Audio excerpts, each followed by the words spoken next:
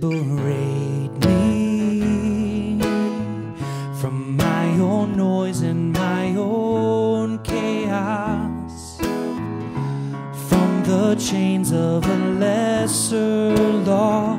You set me free. You liberate me from my own noise and my own chaos, from the chains of a lesser law. You set me free. In the silence of the heart you speak. In the silence of the heart you speak. And it is there that I will know you and you will know me. In the silence of the heart you speak, you speak. In the silence of the heart.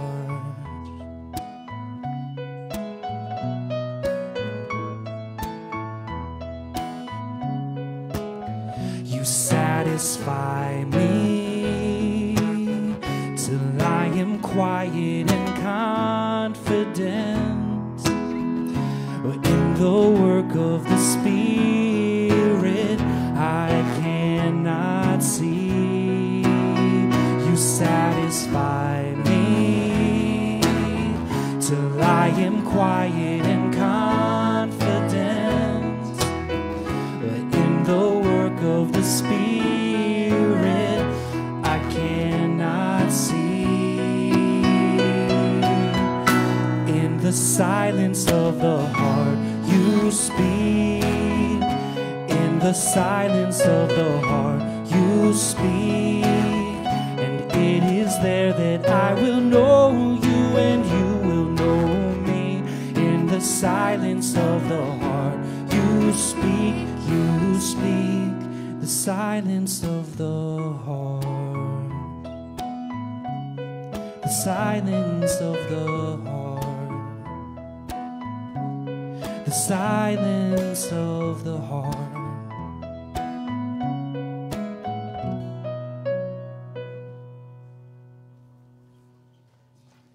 Good morning and welcome to First Christian Church, a community of God's love and hospitality. Whatever brings you to this time, whether you're joining us in person or online, know that we believe God loves you and you are welcome in this space. A few words about our worship this morning before we move deeper into this space. One, in a few moments, we will offer prayers. Prayers for those we know and love, prayers for this wider world. There are green prayer cards near the entryway. Those joining us via Facebook Live, certainly post your comments there, and we'll try to incorporate your prayers in our prayer life. As I say every week, if you don't feel comfortable doing that, reach out to us during the week, and we'll make sure to incorporate your prayers in our weekly email and our prayer life. Nellie is available for children who need to take advantage of the children's ministry. Chandra is available for the nursery if somebody wants to head to the nursery at any point, but know that all sounds, all age levels, all energy is welcome in this space. So we give thanks for that. Misan is away for a Disciples Women's Conference in Fort Worth, Texas, and so we hold her in thought and prayer, and she'll be reaching out to our parents of youth about upcoming activities. Also, you will find candles in the back and the front of the sanctuary to light if you find that a meaningful part of your prayer life. Certainly do that after worship or during the music or times of silence. Also, for those joining us online, let us know where you're joining us from this morning, whether that's here in the sanctuary or Lawton, Oklahoma, or somewhere around the world. It reminds us that God's love unites us in this space of welcome and hospitality and the virtual world. Also, we will be breaking bread later in the service. There are multiple ways to do that. Certainly those who are online, grab whatever communion elements are meaningful to you. We do have bread and juice up here, but if that doesn't feel safe due to illness, we have the all-in-one communion cups, and we also now have a gluten-free option. So no matter how you experience communion, whatever that means to you, know that you are welcome in that space. Finally, in that spirit of welcome and hospitality, I invite you to stand as you are able and join together in song.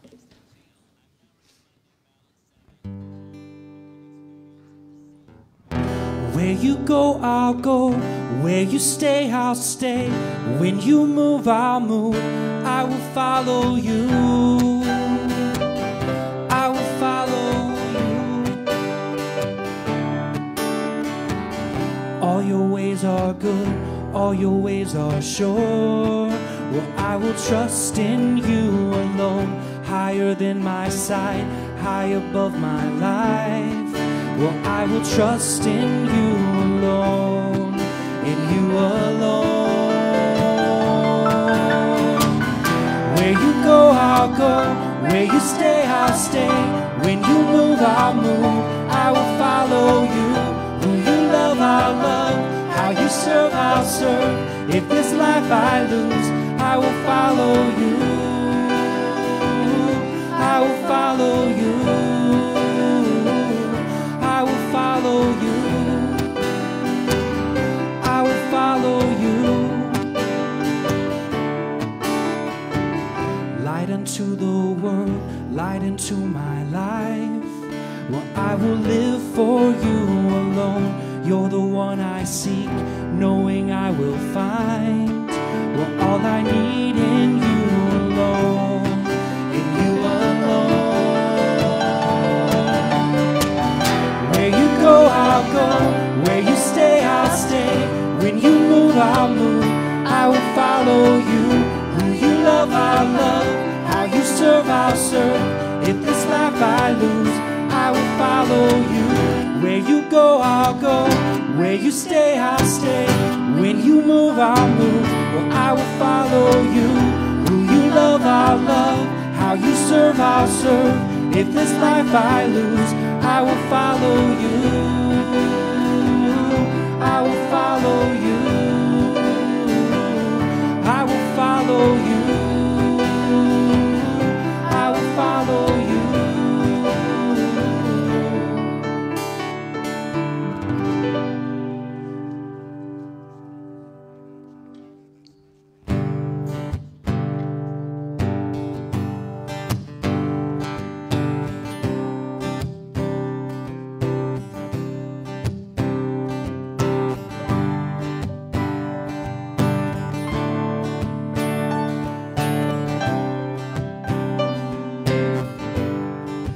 This is holy ground. We're standing on holy ground. For the Lord is present, and where God is holy.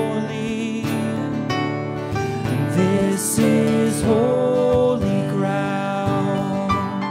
We're standing on holy ground. For the Lord is present, and where God is holy. These are holy hands. God's given us holy hands. God works through these hands, and so these hands are holy. These are holy hands. God's given us holy hands. And God works through these hands, and so these hands are holy. And these are holy hearts. God's given us holy hearts. God loves through these hearts, and so these hearts are holy. And these are holy hearts. God's given us holy hearts. And God loves through these hearts, and so these hearts are holy. This is holy We're standing on holy ground, for the Lord is present, and where God is holy. And this is holy ground. We're standing on holy ground, for the Lord is present, and where God is holy. Please be seated. As I explained earlier in the service, there are multiple ways to offer prayers or share those prayers. We have green prayer cards near the entryway. You can post them on Facebook Live. You can let us know after the service. There are also candles in the front and the back of the sanctuary to light during the songs and following worship. But before I begin to share the prayers, a few words about this time. I will share a prayer from this congregation and then say the phrase, God, in your mercy. I invite you to respond with the simple phrase, hear our prayer. But before we enter that time of sharing, I invite you to get comfortable in your seats and follow me in a simple contemplative breathing exercise. Let us begin this time of prayer by breathing in God's gift of peace. Breathe in. Breathe out. Let us continue by breathing in God's gift of hope. Breathing in. Breathing out. Finally, let us breathe in God's gift of love. Breathing in and breathing out. We continue by giving thanks for this community of faith that continues to commit itself to God's hospitality and love. And in that spirit, we give thanks for all of our partners and collaborators in ministry. Home Again LA, Burbank Temporary Aid Center, Homemade Thursdays, Project Mercy, Burbank Armenian Association, Green Chalice, Burbank Pride, Week of Compassion, and so many others. But today we also give thanks for the volunteers who traveled down to Tijuana just yesterday for a home build. And we give thanks for Melba and her children who will now live in the home that was built, for the ways in which she teaches us perseverance, strength, and commitment. And so we give thanks for our partners in ministry. God, in your mercy. We have a special prayer request also from Carolyn Purser, who recently has been cut back in terms of her hours and employment in her situation. And with that would cause crisis in any community, but especially in LA, where housing costs and food costs are astronomical. So Carolyn, we hold you in thought and prayer, and we continue to stand with you. God, in your mercy. Also, you might be hearing new sounds this morning in the sanctuary, for which we give deep thanks, which is a reminder that we continue to pray for and with Ben, Andy, and the new 14-month-old they welcomed into their family recently. God, in your mercy. We also continue to pray for Sarah, Todd, and Caden Hopmeyer as Sarah and Todd welcomed a new infant into their lives. God, in your mercy.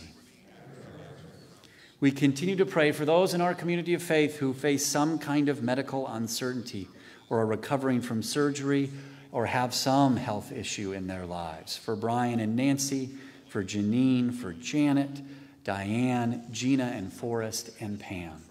God, in your mercy. We also continue to pray for Deborah Baird's mother as she faces a life transition.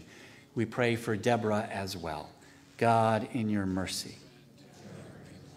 We pray for those in our community and around the world who are striking, demonstrating, or working on better compensation in their places of employment.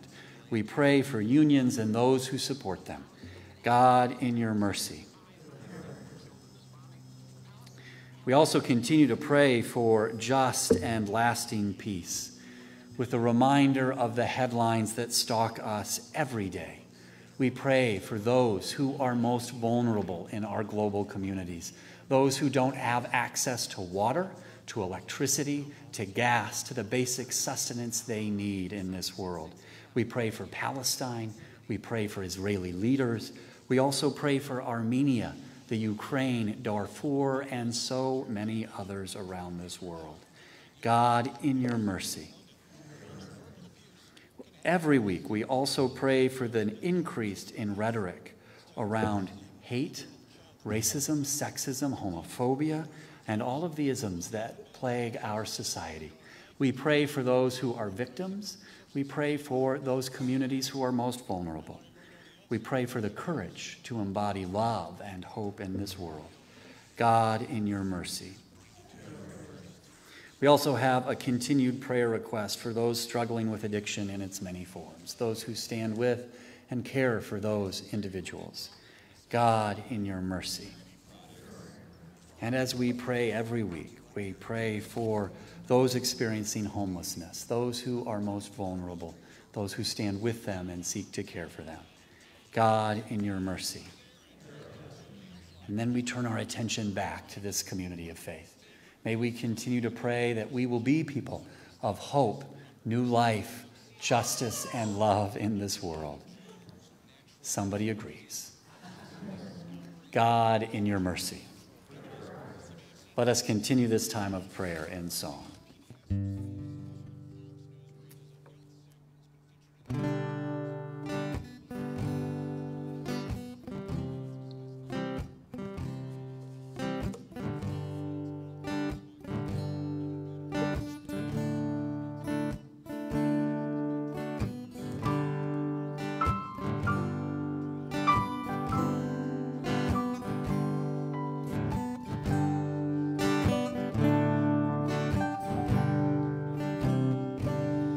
Precious Lord, take my hand, lead me on, let me stand.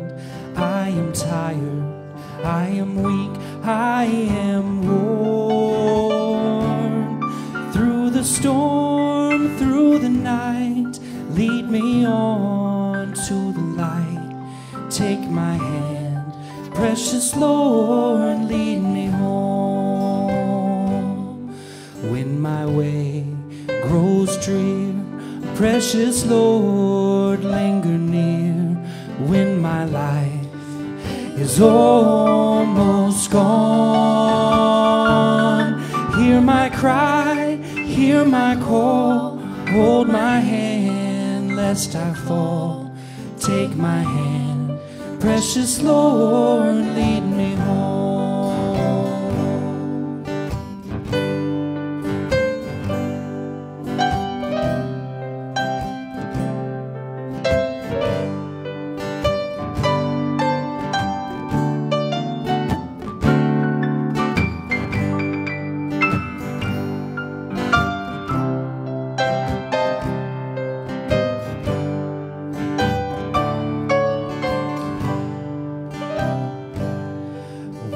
Darkness appears and the night draws near, and the day is past and gone.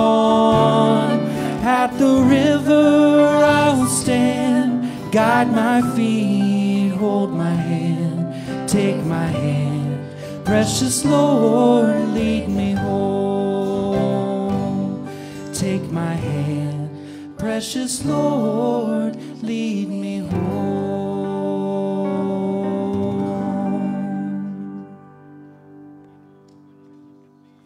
Please join me in a time of prayer.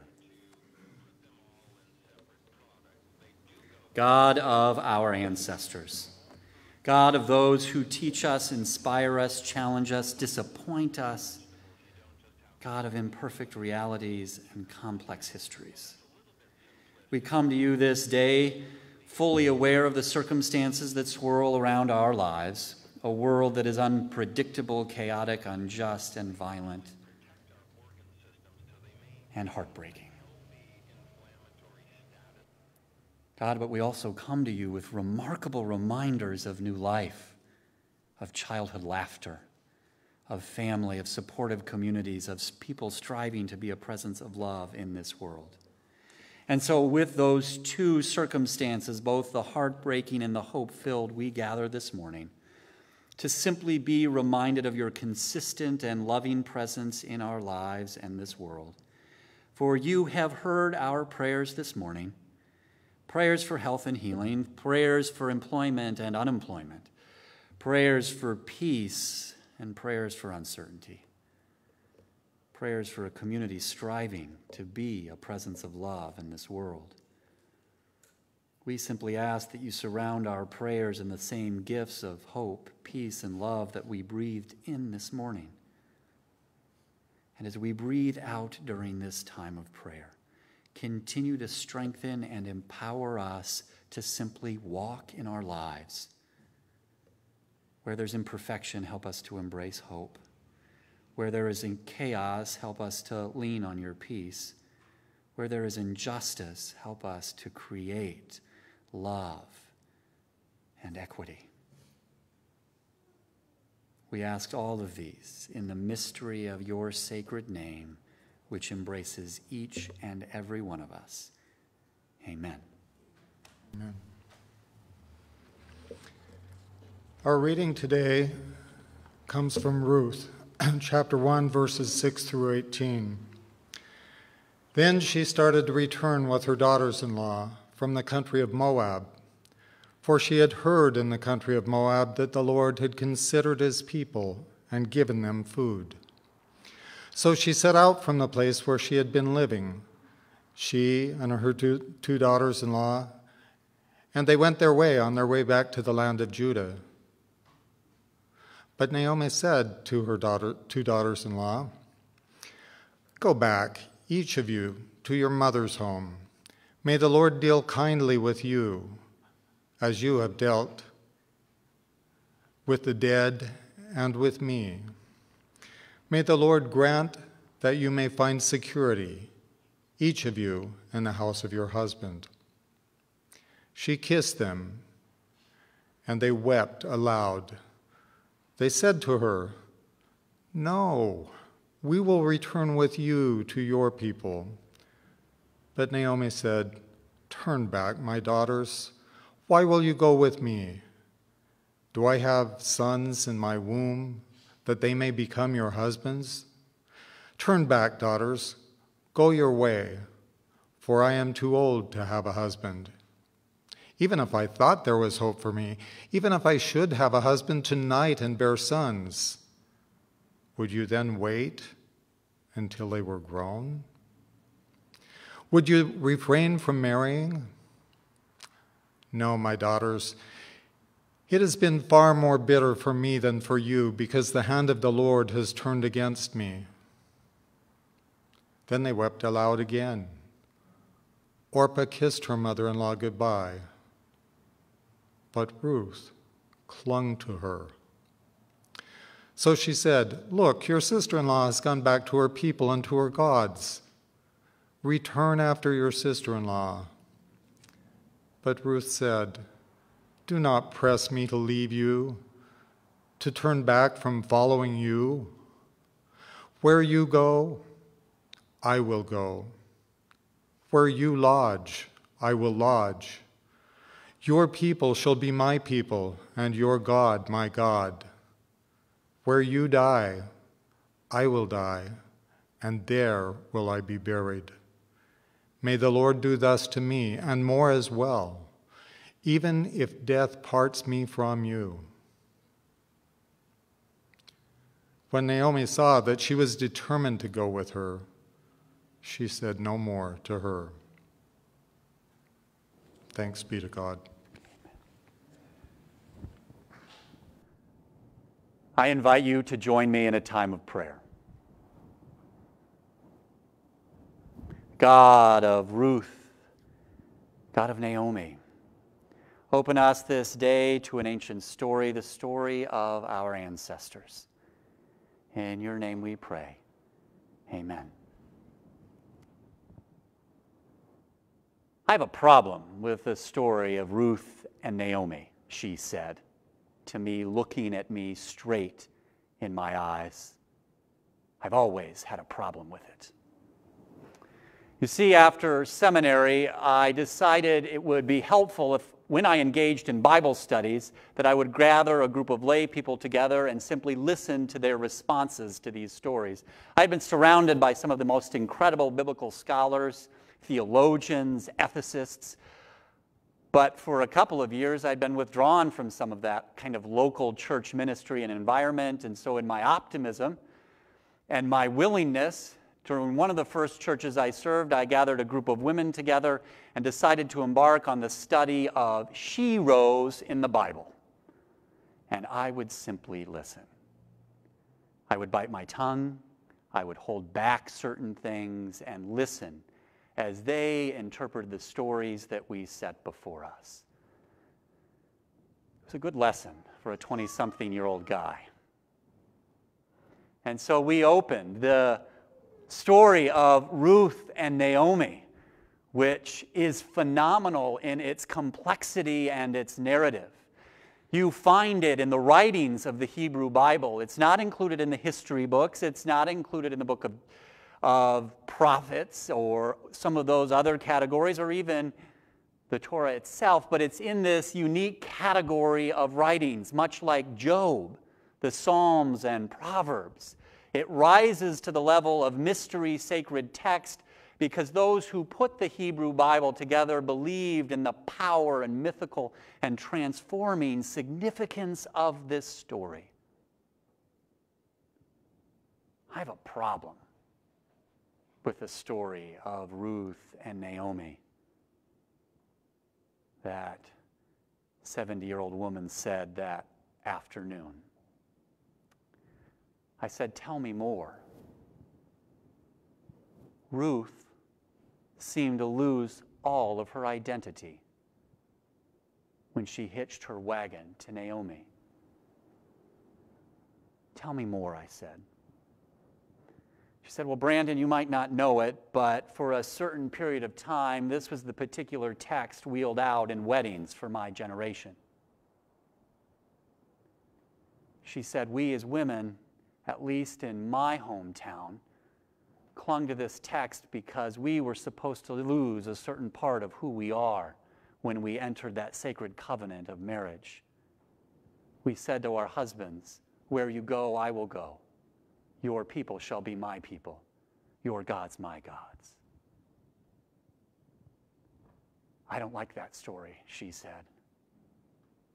I don't like that story at all. You see, that's the problem we often encounter, especially as a Christian community, and I'm just as guilty of it as anybody else. When we do weddings, we pluck out these beautiful texts in language and place them in a sacred ceremony. We do it all the time.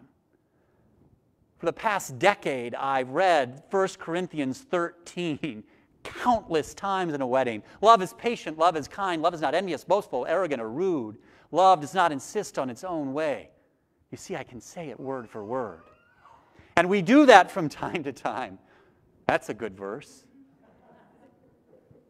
And we pluck it in the middle of a sacred ceremony, removing it from the complexity of its history, of its theological significance. And then, unfortunately, from time to time, we place it on the lives of vulnerable communities and do great damage. Now, I don't want to minimize the power of this text if you have used it in the past for a sacred ceremony. But instead, I want us to step back for a minute and put Ruth and Naomi in their historical and political context and see what is really going on there. And then for a minute, begin to learn from the power of our ancestors, our movement ancestors, our ancestors that strove to create community. Because rather than, I think, interpreting this story as one of giving up one's identity, it can be one that shows radical solidarity among women who are most vulnerable.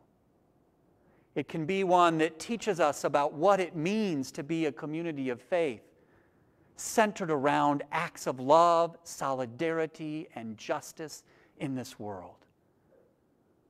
Rather than giving up identity, it's about standing up, standing for, and standing with one another. So who are Ruth and Naomi? These seemingly audacious, resilient women. Well, this particular story was written sometime between the 4th and 6th century BCE. And I don't have to tell you, you don't have to be biblical scholars to know what it meant to be a woman at that time and place. And we figure it out quite quickly in the text that Lowell read so wonderfully this morning, is that one's identity, livelihood, and very self-worth was wrapped up in one's ability to be and stay married. That when a woman was wedded to a man, they were protected, cared for. When they lost that in the ancient world, they were most vulnerable. Their seeming worth had fallen away. Their ability to even get the basics, food, water, shelter, was tenuous at best. Especially, and we even see it in the text this morning, if their families rejected them. That is the social political context into which Ruth and Naomi found themselves. Most vulnerable, most hurt, most isolated. And Naomi did the thing that any good mother-in-law would do. Go home. Save yourselves, in essence. Simplify it. She says, I hope your people will accept you back, because I don't see where we can turn anymore. My womb is dry. There are no more men to be married. And then the text takes a turn. And Ruth, in her pluckiness, in her ancestral way, says, where you go, I'll be right beside you. Wherever you land, I will be with you as well. Your faith is my faith. Where you go, I will go. Your people are my people. And together, Ruth and Naomi then traversed a very complicated world. If you haven't read the book of Ruth, I encourage you to do so. And if you don't have the time to open a Bible, simply Wikipedia it, and you will find the details. Ruth and Naomi's story is complex at best. They are cunning, resilient, strategic women that found themselves in a complicated world. But when you step through that complexity, the decisions they were forced to make, what you begin to find and emerge is a radical sense of solidarity and support in this world. Ruth and Naomi were there for one another. You can extend beyond those verses and begin to also hear, your hopes will be my hopes. Your dreams will be my dreams. Your struggles will be my struggles. Your pain will be my pain. Your loneliness will be our community. And that family of God, I believe, is the teaching of our ancestors, Ruth and Naomi. Is that in their formation of radical solidarity and support is what we are called to be about as a community of faith and as a people of faith. Now, we've been using Shonda Jha's book, Rebels, Despots, and Saints. And I use her chapter on movement ancestors, which is far into the book. I encourage you to read it if you've got time. But in essence, Shonda Jha invites us to look at our movement ancestors, those who've started or continued movements of social justice and change in this world, those who've embodied love and justice in words and actions. In our almost immediate history, we think about Fannie Lou Hamer, who worked for civil rights and women's rights. Martin Luther King Jr., who spoke words of hope and justice into this world. Cesar Chavez, who worked on behalf of workers in the fields. Those are our movement ancestors, as Shonda Jha explains. But she also explains in that chapter we've gotten ourselves into a tricky position. She doesn't use the word, but I'll use it. And it's a strand in Christianity called perfectionism. Is that we expect our leaders to be perfect, to be ideal. And when we look at our movement ancestors and we find that one weakness, we poke at it. We downgrade their significance. Shonda Jha explains that. And she talks about social justice movements and movements for love today, that when she talks to those leaders, they say we set a high standard for ourselves. We are often very hard on who we are as people that advocate for change. If we don't do this, we're not enough. If we don't speak the right word here, we're not enough. If our movement ancestors made a mistake or two, strip them from their significance. Now, I'm not saying we shouldn't hold our leaders accountable for a myriad of systems that they didn't stand up against. But what I'm saying is we need to continue to dust off the stories of our movement ancestors and find out and rediscover what they can teach us. If we've put them in a back closet because they embarrass us, pull them back out. If it's because they did something in their private and personal lives that causes us to blush on our face, don't dismiss it, but understand them as fully human people of faith, just as we all are. And begin to learn from the complexity of who they are and what they can teach us. I don't like the story of Ruth and Naomi, she said that afternoon. It's been misused time and again, as so many of our sacred stories have. Our sacred texts have done undeniable damage to the most vulnerable of our world.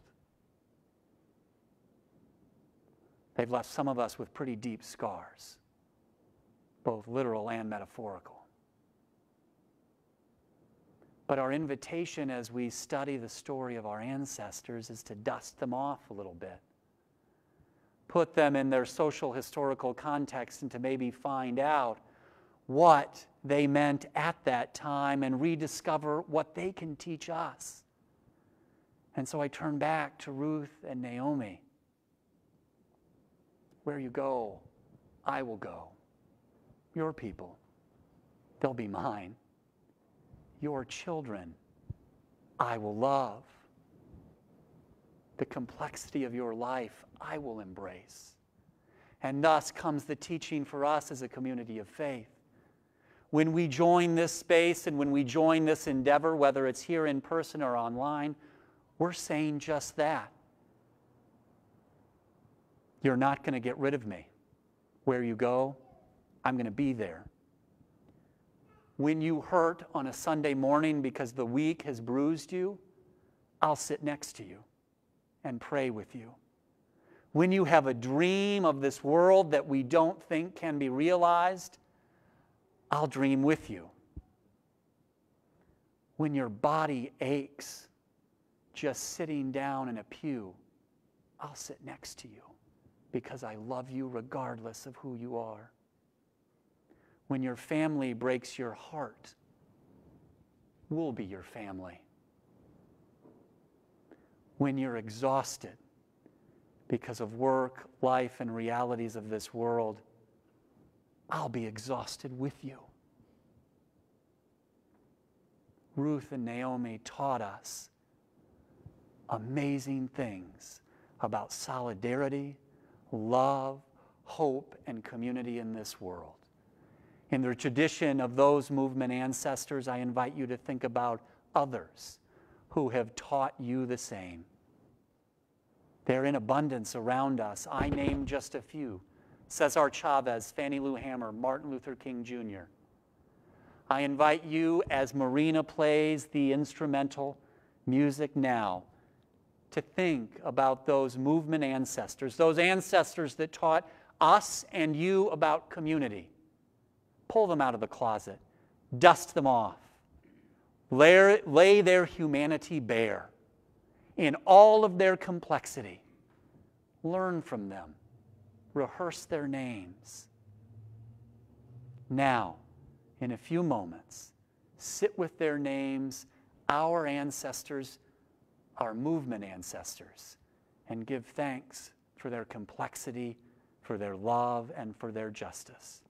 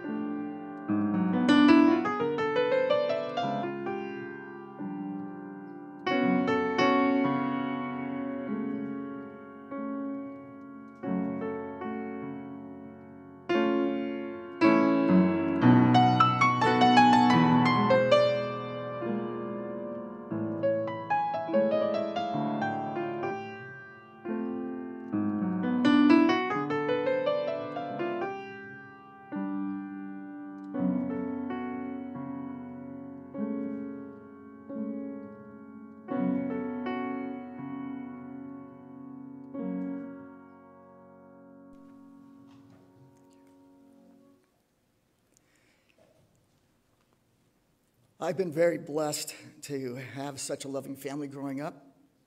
As most of you know, my mother and father were both very active in this church. And they made all of their children, made sure that all their children had strong role models to help nurture our upbringing. And I've always considered the members of First Christian Church Burbank my extended family. So in that sense, I've had many other mothers and fathers, grandmothers and grandfather figures because of this church family. Throughout this upcoming year, as I'm an elder up here, I'm going to highlight a few of the memories that I have of relatives that have helped shape my life and the life of this church as well. They might be just names to you, but they help lay the foundation of where we are in this church today. One of those names is Ray Shorb. Now, Ray Shorb was an established elder here and soon to be an elder emeritus. When I was first called to be an elder, I believe I was about 26 years old and he was in his early 80s. To say I was intimidated by him would be an understatement. He was so versed in scripture, biblical, and church history. Ray Shorb was also well known for making prayers last nearly as long as the minister's sermon. But in my mind, he set a very high standard for what it took to be an elder. Now, we used to have two elders serving up here at the communion table. One would do the offertory meditation, one the communion meditation. And I remember one of my first times serving as an elder, serving with Ray Shorb. He pulled me aside out in the narthex, and he knew I was nervous. And he said, share with the congregation in your own style and your own language. Be honest and be yourself. I don't think his words helped me all that much that Sunday when I served with him. It's a blur. Maybe I've just blocked it out. But ever since then, I've tried to do just that in my meditations and in my prayers, to share with the church family the challenges that I am confronted with while on my spiritual journey. I actually often think of Ray Shorb when I'm up here, especially when someone goes on a bit too long, like I am right now. However, because of Ray Shorb and Naomi and Ruth and so many other church ancestors, we are here today in this church sanctuary at this communion table, sharing this meal together. Long-winded or short, biblically versed or not, all are welcome here. In a few moments, I will share the words of institution. You are then invited to either remain in your seat and take one of those all-in-one communion cups if you're more comfortable with that space, or you're invited to come down the center aisle, take a piece of bread, and then take a cup and to return to the seat with you. We will then be led in the Lord's Prayer and we'll take the cup together. But however you come forward, whatever this meal means to you, just as Dave said, you are welcome here. So it was on that night that Jesus took bread and after giving thanks, broke it, saying, "This is my body, broken for you. Do this in memory of me." In a similar way, he took a cup and after giving thanks, poured it out, saying, "This is the cup of the new covenant, given for you and for all. Each time you do this in memory of me."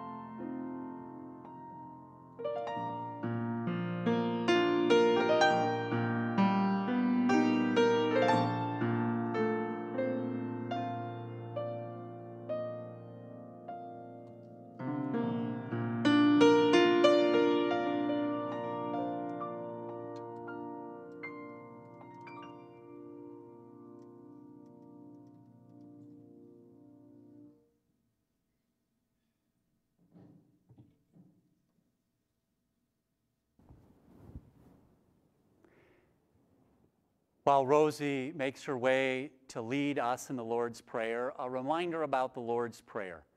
The elders months ago decided to alter the language of the Lord's Prayer, and you'll see that. But with that invitation comes the reminder that the elders also decided that if that language isn't comfortable to you, certainly use different imagery or language. Or if you don't speak English, or English isn't the language you're most comfortable with, speak it in whatever language you find hospitable, whether that's Armenian, Korean, or Spanish. But know that however you say the Lord's Prayer, whatever language you use, whatever imagery you use, you are welcome in this space of prayer.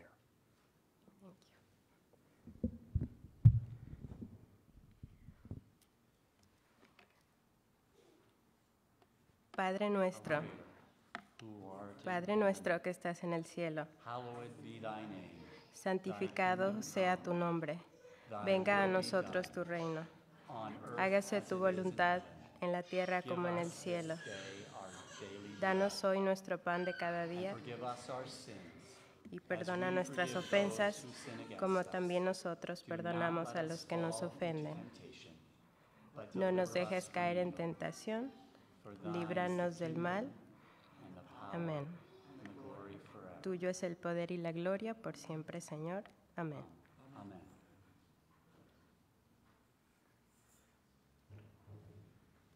So do you just want to explain what we're doing next week? You can do that like I read it. Okay. It's long. Oh, yeah. All right. Okay.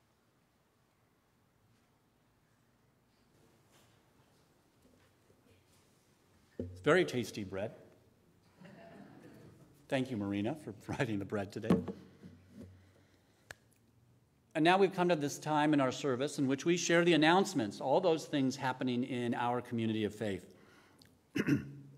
We've got a couple of things going on in the coming weeks. One involves next Sunday. Rosie is helping us in this series of ancestors to help us celebrate and build an altar around Dias de los Muertos, the Day of the Dead. And she's going to come up in a few moments and explain how you can participate in the building of that altar. And next Sunday, she'll also explain more about the cultural significance of that and what that means in this space. Rosie? Thank you. Okay. The Day of the Dead, or Dia de Muertos, I think that's the name for everyone too. Dia de Muertos. Okay. It's an indigenous practice, so of course in a different way than how we practice it today. We celebrate it before the Spanish invasion. So the Day of the Dead celebration lasts for about a year, starting immediately after the person's death. So during the next year, I'm sorry, the bread is good. During that year, offerings were made with food. About Mexican people, it's always food. Objects that belong to the deceased in life and could serve to the person of the way to Mictlán. Mictlán is the name of the place where souls reach their eternal rest. With the invasion,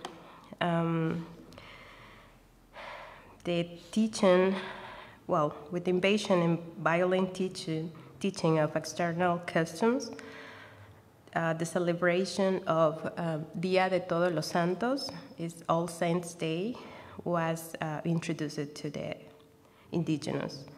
So with the passing of the years and the attempt to live the freedom that our ancestors gave us, the Day of the Dead became a recovery of our roots, our customs, and a tribute of and gratitude to our ancestors. Explaining each indigenous practice and belief is long. I would love to, but it's long.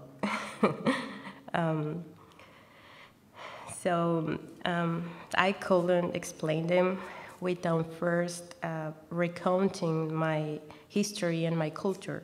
That's wonderful, but long. We don't have enough TV time to do that today. So thank you, Brandon, for creating this family that we are all part. And giving us to the Hispanic part of our community is Lee's family and my family, the opportunity to share with all of you just a little bit of Mexican indigenous history and culture. And I invite you to bring or send the pictures, the photographs of the loved ones. Do you want to invite to eat Mexican food? That's good. It's really good. If you want to bring something to offer to your loved ones, you are totally invited. I'm pretty sure my grandmothers want to try any other food.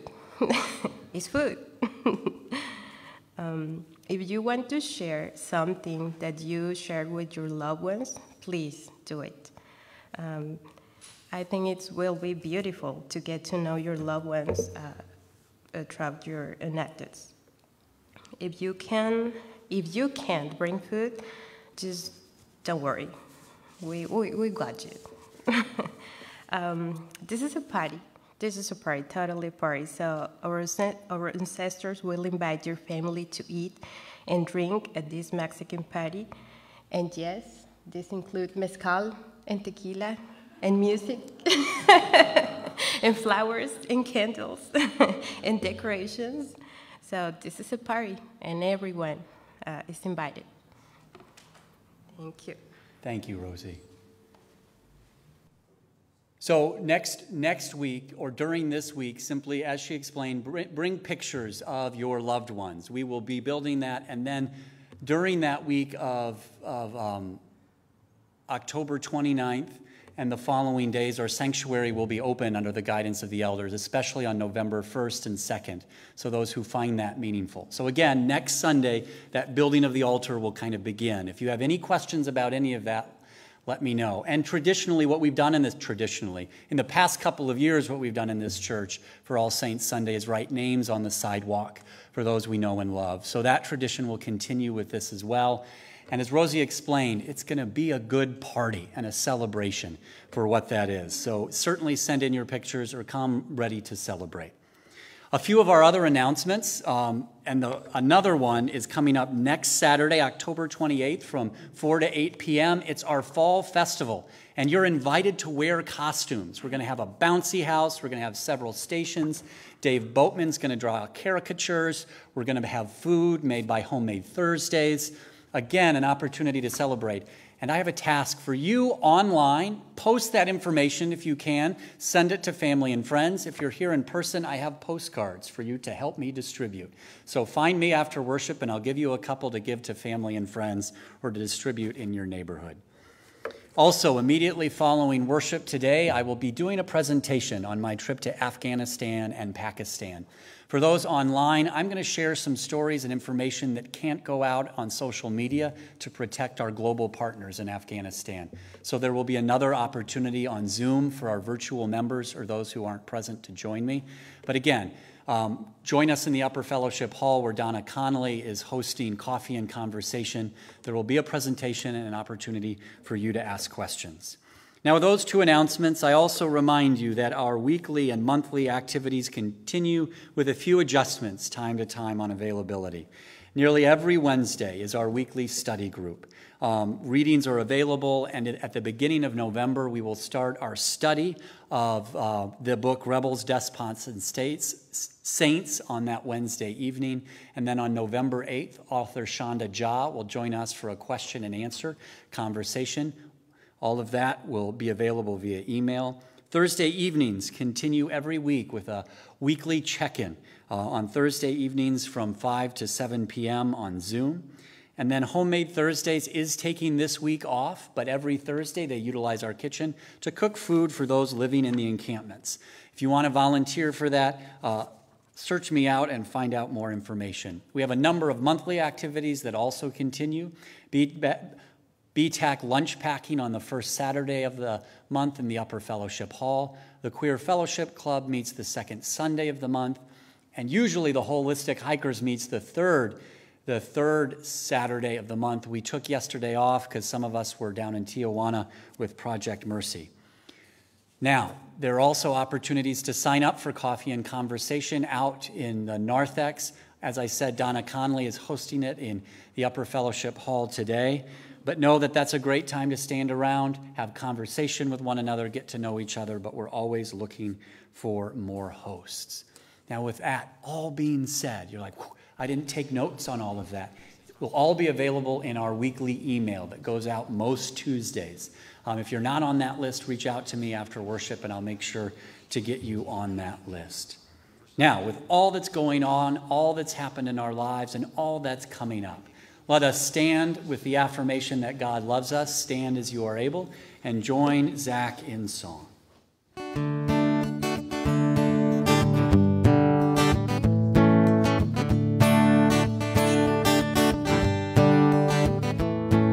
When anger fills your heart, when in your pain and hurt, you find the strength to stop, you bless instead of curse.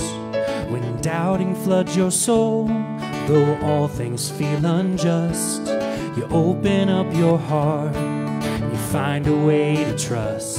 Well, that's a little stone, that's a little mortar, that's a little seed, a little water in the hearts of the sons and daughters. This kingdom's coming.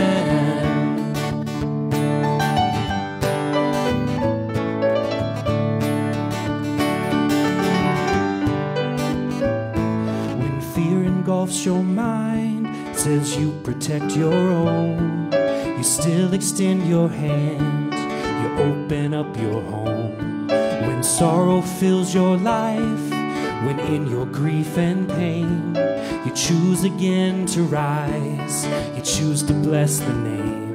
Well, that's a little stone, that's a little mortar, that's a little seed, that's a little water in the hearts of all God's children. This kingdom's coming. That's a little stone, that's a little mortar, that's a little seed, that's a little water in the hearts of all God's children. This kingdom's coming.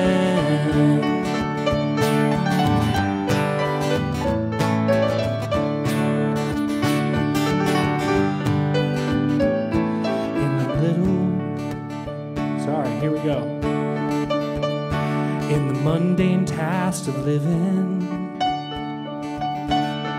in the pouring out and the giving, in the waking up and trying, in the laying down and dying.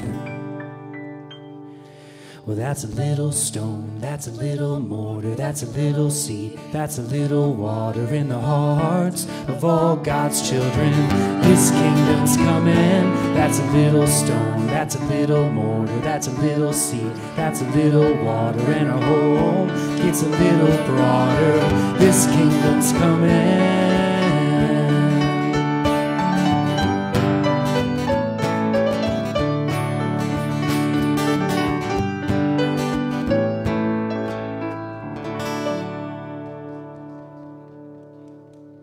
Family of God, go out in the world in peace. Have courage. Hold on to what is good. Return no one evil for evil. Strengthen the faint-hearted. Support the weak. Help the suffering. Honor all persons. Honor all creation. Love and serve the Lord, rejoicing in the power of the Holy Spirit. And may the love of God, the light of Christ, and the power and communion of that Spirit be with each and every one of us. Let us go in peace. Amen.